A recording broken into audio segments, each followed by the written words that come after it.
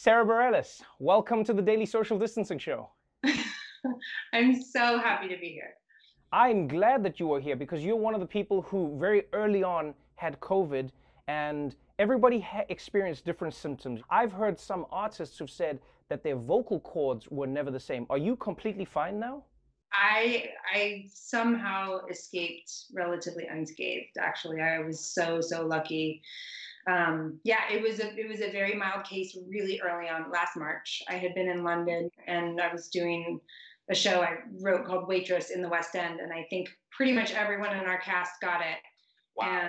And for me it was pretty mild, but I've lost a friend to COVID. Nick Cordero was one of our company members, and we lost him to COVID. So it's extraordinarily serious, but it feels like we can kind of see the finish line here a little bit, Definitely. maybe. Yeah, definitely. It feels like we're now all optimistically seeing the light at the end of the tunnel, trying to come out of it, you know? You are here because you have a few new projects coming up, which is, I feel like, the perfect time for new life, you know, as we're stepping out into the world. You're somebody who's been successful in almost everything you've done. I mean, from New York Times bestseller to winning a Grammy, nominated for Emmys and Tonys, everything you touch turns to gold.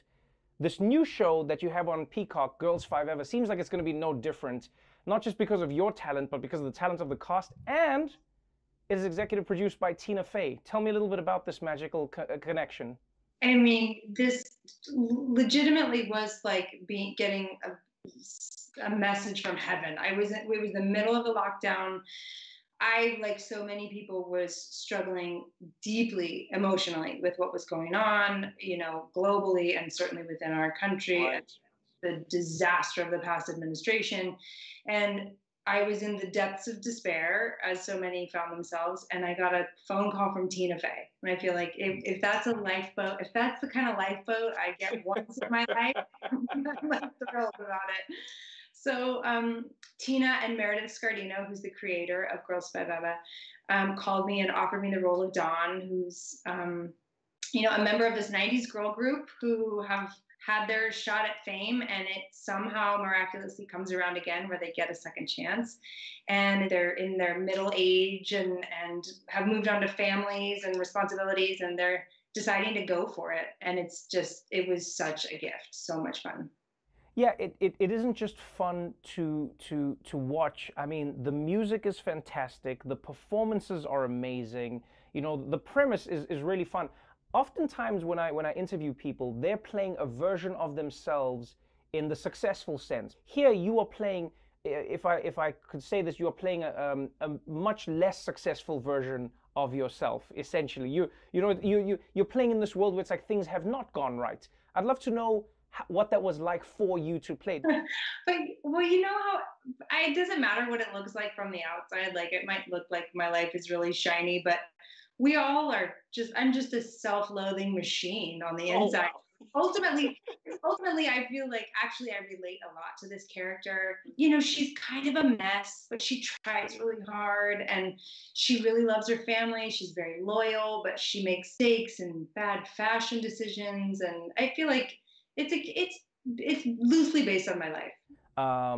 Because it feels like you're doing it all. You know, I know nobody's life is perfect, but it is fun to see somebody who's constantly challenging themselves, finding new avenues for what they want to do and how to express themselves.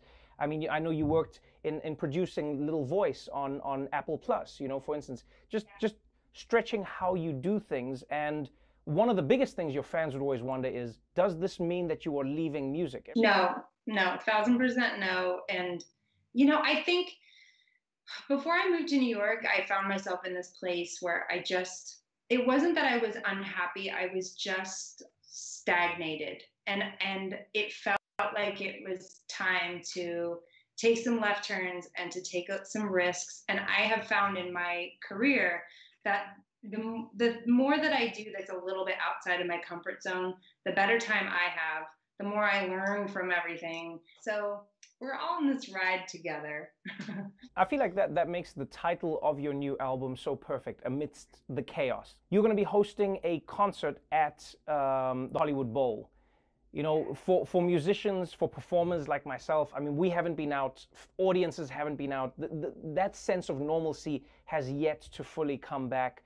What are you hoping to do with this show, and why did you decide, you know what, now's the time for me to put a performance together? Well, so we recorded the live album. We went on the Amidst the Chaos tour at the end of 2019 with all intentions towards releasing this live record last year during 2020. And of course, you know, the lockdown happened and it felt completely inappropriate to do anything self-promotional. But so here we are at the, you know, on the cusp of things sort of coming back to life. And I wanted to pair the release of this record, this live record that was recorded at the end of 2019, with a little bit of a return to the bowl. And the biggest takeaway for me was that even these incredible venues, these like cathedrals of music, they don't carry the same meaning without people. So Right, I mean, definitely. we took the stage, and it was beautiful to be there, and it was so special to play an excerpt of the concert. But at the end of the day, I was like, wow, I have never felt the absence of an audience more. And so, all, you know, I turned it into just one big PS. Vaccinations. We're so close to getting back into real life and reality with each other, which is the thing I miss the most. And so many people, of course, you know, artists, musicians, poets, technicians, crew, vendors, you know, everybody's waiting to go back to work.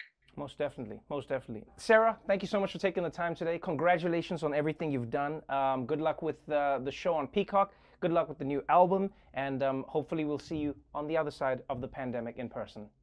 Thank you so much.